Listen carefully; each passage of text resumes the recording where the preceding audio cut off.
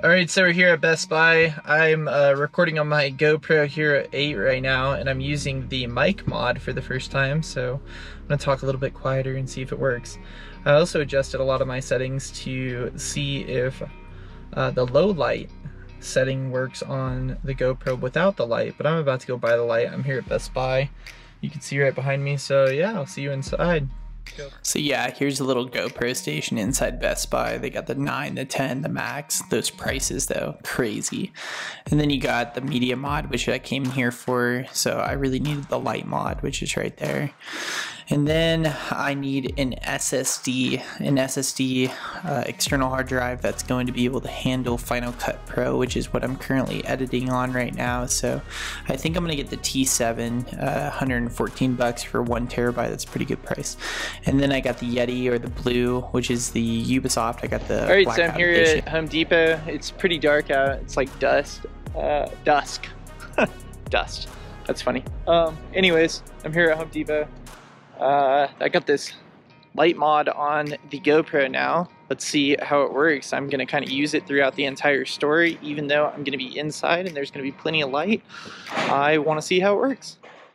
Alright, so let's walk through Home Depot. And so I plan on showing you a lot of my favorite brands, a lot of the go-to items that I use in here. And speaking of, here's the outdoor electrical. I use the Giant power strip for my main workbench, which houses a lot of my stuff. So kind of funny, I had to tell you guys. So right behind me, I was recording the outdoor power strips and outdoor electrical stuff that you would have in the garage.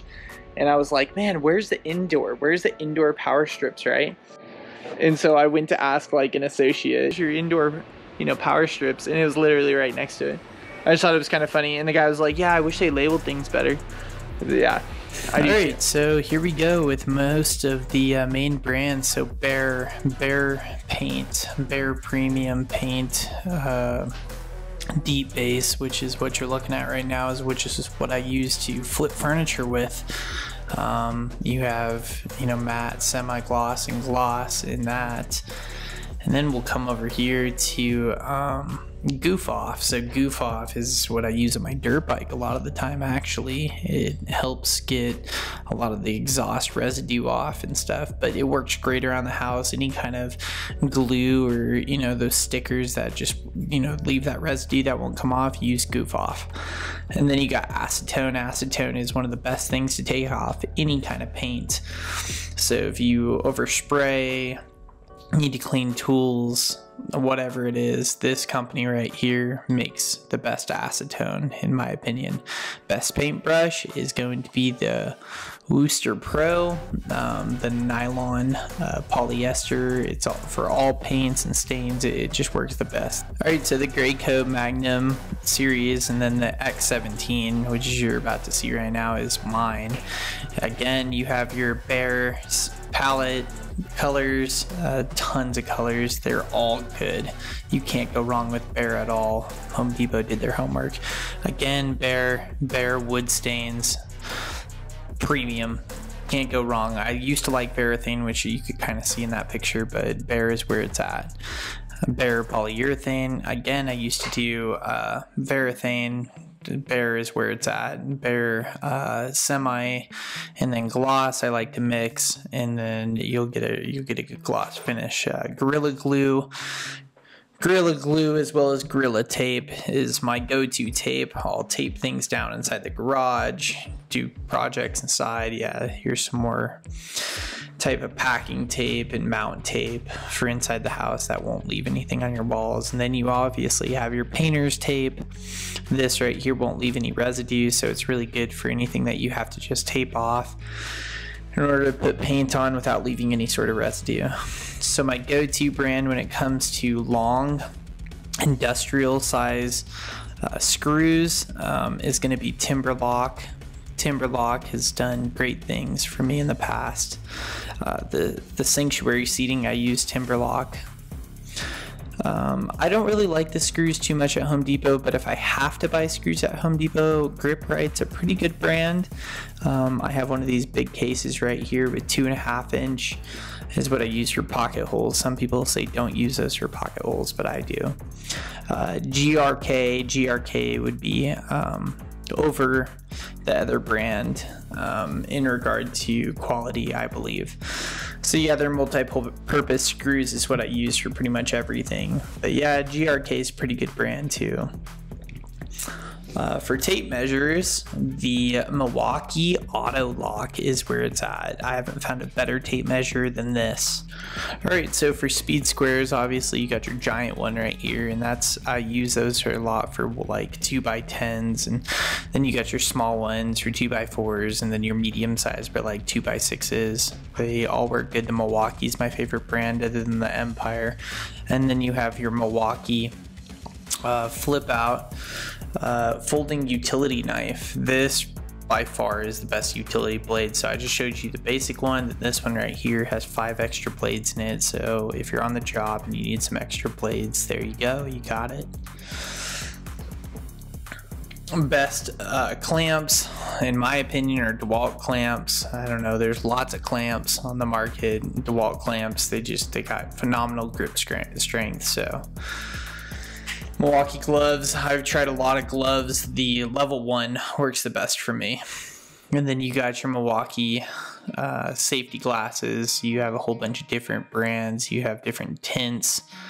Then you have your masks, so dust masks, obviously.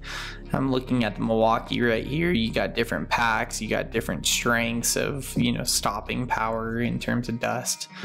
All right, so then you have the DeWalt miter saw. You have your normal miter saw, which is not your sliding compound. Then you have your sliding compound 12-inch miter saw. That's the one I have right there. Well worth the extra money. Get the sliding so that you can slide on bigger pieces of wood. Then you have all your blades over here. I like to at least use 100 tooth. 80 to 100 tooth works great. 120 is really good, but super clean finish. Then you have your rigid table saw, which is your job site table saw. Really good table saw. I like the Diablo. Some people prefer other sandpapers, but the Diablo ends up working really well for me. I have all the different grits, all the way from 60 to 300. All right, so this right here, for those that don't know, you can go grab lumber, and then you can come over here, and like a hardwood piece of lumber is the only thing I've ever used, and you use your hand saws, and you make sure to grab a tape measure. All right, so I didn't really know how to touch on the lumber section too much, but I mean, the prices of lumber these days are crazy. But there's your 2x2 pile. So I think these blue pattern pieces of lumber are also really nice. I haven't really done any work with them, but I keep eyeing them. And then you have your hardwood section. I think Home Depot is obviously way better than Lowe's in terms of hardwood. I've bought a couple pieces of maple, a couple pieces of oak. I've done some lathe work with them. They're really good, but they're by the foot, so they get it really expensive really quick.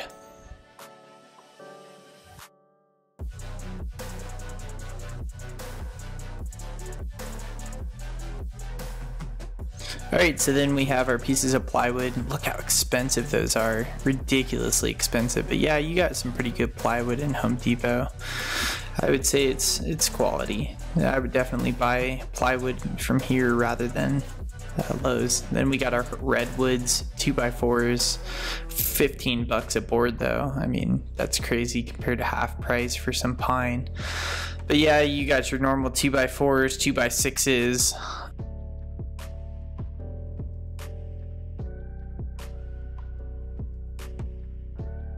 Check out this DeWalt miter saw. It's extremely industrial. I don't know. If I could find something like that on the market, I would love to buy it, but there's no way I'll probably ever be able to find that. But yeah, this is in the back of Home Depot. They'll cut some boards for you. Then you have your sizes. Again, we're headed into some more lumber, 2x4s, 2x6s. Here's the prices for them. Nothing really special here. That's the 2x4 pile, your 2x4 by 8 feet. I'm going to go into what you should look for whenever you pick a board out, regardless what it is, in construction lumber like this, especially if you're building furniture. you definitely need to make sure that you have straight boards, especially if you don't have a planer or a joiner. Alright, so here I am grabbing a 2x4. I'll grab a nice one out of the pile real quick. Alright, so I'm going to grab my camera, I'm going to point it straight down the board. You want to make sure that it's not left or right, facing down the board in either direction. And then obviously you need to make sure that it's not warped. If it's twisting or turning in either direction, then yeah, you probably shouldn't buy it. This one right here in particular, it looked pretty straight. And then again, make sure that there's no cracks that are going all the way through the board. If there's some divots or knots that are kind of roughed up, it's up to you if you want to keep something like that. But it just depends on what kind of project you're doing. Like right here, there's a big chunk taken out of a knot. I wouldn't buy this board unless I really wanted a giant chunk out of the side of the board for some reason. But yeah, that right there is what you need to look out for. So here's kind of like a 2x2. It's extremely warped, so this is going to be an extreme case of something that's warped. So I wanted you guys to see something that looked extremely warped, so you can obviously see how it's bowed in every single direction. Alright, so it is officially dark. It's all get out here, and this light is like bright in my face, but I hope it gets good footage. Here's the truck. I mean, the truck looks pretty dark. But with this light, I bet you will light it up real nice. Let's get in.